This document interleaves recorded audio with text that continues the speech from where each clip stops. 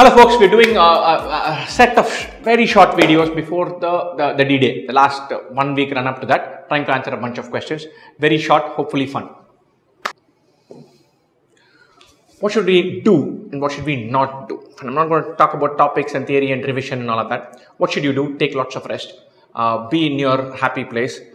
Meet friends. Go out. Travel. Don't get into a funk. Eat well. Sleep well. What should you not do? Heavy meal. Going hungry. Stressing, thinking only about this exam and not switching off and switching on, doing back-to-back mocks, doing a mock number. So I thought I'll do 10 mocks. I'm not done today. I'm going to do 3 mocks, chasing a number, chasing a score, chasing a number of attempts, getting overly carried away about, I need to attempt this many questions for my percentile, being particular about saying 99 percentile or bust. Those are the things that you should not do. What you should do, once again, feel good. Make sure you know exactly what your route is, what time you will reach, what your transport is, whether that bus is available, whether the driver is available, whether your phone is charged, keeping your hall ticket ready, all the admin things do ahead of time, all the planning things do ahead of time. You don't want something else bothering you in the last moment.